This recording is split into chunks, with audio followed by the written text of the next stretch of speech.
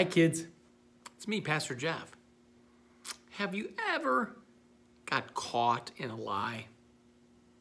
Do you know you said something and it wasn't really clear, and then you said a lie to be on top of the lie, and you kind of get all caught up. You know, I saw this. This is a little toy.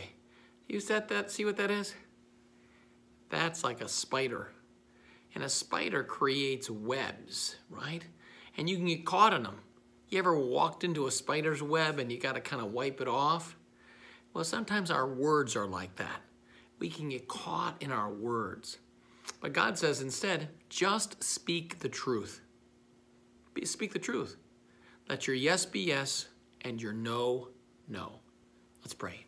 Dear God, give us the ability just to speak the truth. Let our yes be yes and our no be no.